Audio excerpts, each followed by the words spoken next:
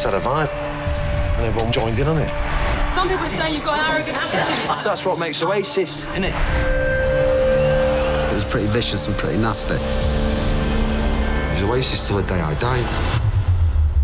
The geezer split my band up. No wonder we hate each other. No band, no songs. What am I going to do now, man? He was lost. And fed up with himself. Who knows who I am anymore? They've got all them press headlines waiting. He's definitely going to blow his brains out. But I don't think it's going to happen, lads.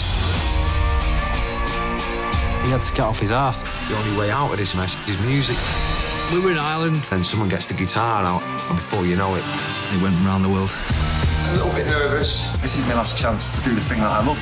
He was a bit apprehensive of how it was going to go. Gotta just ride the wave a little bit and see where it takes you.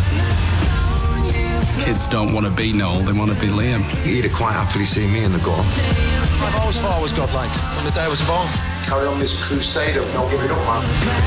Well. #1 record. Hallelujah. Manchester, I love you. His kids were there, he wanted to do them proud. Family is everything to him. I'm proud of him.